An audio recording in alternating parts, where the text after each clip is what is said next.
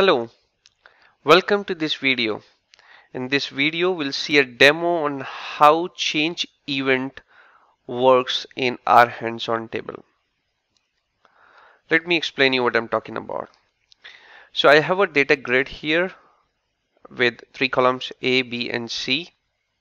And say I have the cell value as 9 here and I want to change it. Let me change it to 10. Now, as we can see, we have here row index, column index, the old value of the cell and the new value of the cell. As part of this video, we are going to see how to fetch this information, how to fetch the row and column indices of the cell where the value is changed, how to fetch the old and new values of the cell where change is made.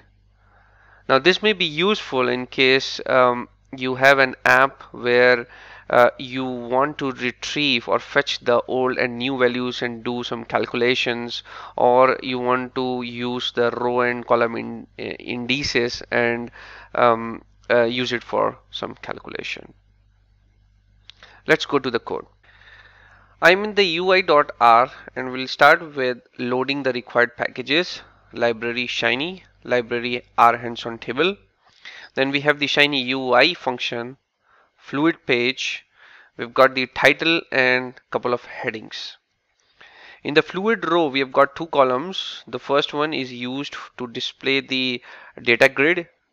Here we have the R rhandsontable object. And then I've got the change information getting displayed in another column with the help of change information object, which is coming from server.r. Let's go to server.r. In the server.r, we start with creating the data set where we had three columns A, B, and C. Then we have the render R rhandsontable function to display the data table. We are using the R rhandsontable function on the data frame which we created. Then we have the observe event function where we are capturing this change event. And the way we do is we say input $table. So this table is from the R rhandsontable object table. So we are saying input $change, $changes, $changes. This particular line is telling that okay, when the change happens to a cell, right, input $table, $changes, $changes. If a change is done on the cell, if the values are changed, what we need to do? Okay, what is input $table, $changes, $changes? It's a list. And the first component of this list is the row index. The second component of this list is column index. The third value of this list is the existing or the old value of the cell.